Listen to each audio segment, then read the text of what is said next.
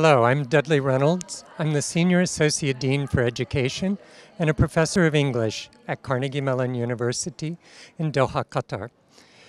In my role there, I support our curriculum, which includes majors in computer science, information systems, business administration, and biological sciences. So it's a real range of majors.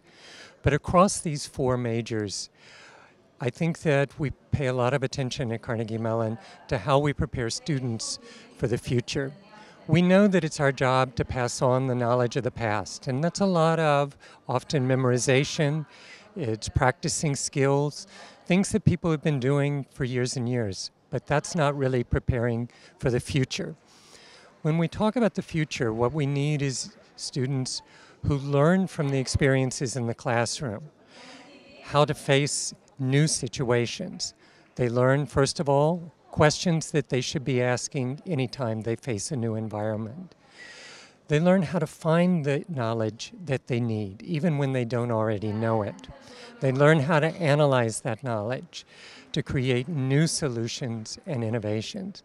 And whether you're studying business administration or computer science at Carnegie Mellon, I think that our students are learning these things.